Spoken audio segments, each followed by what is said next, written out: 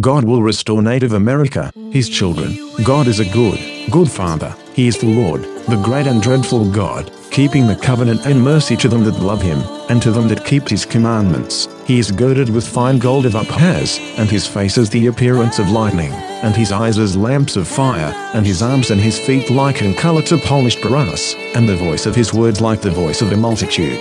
God calls to his people in Native America, and he covers the tribes of Native America with his everlasting love.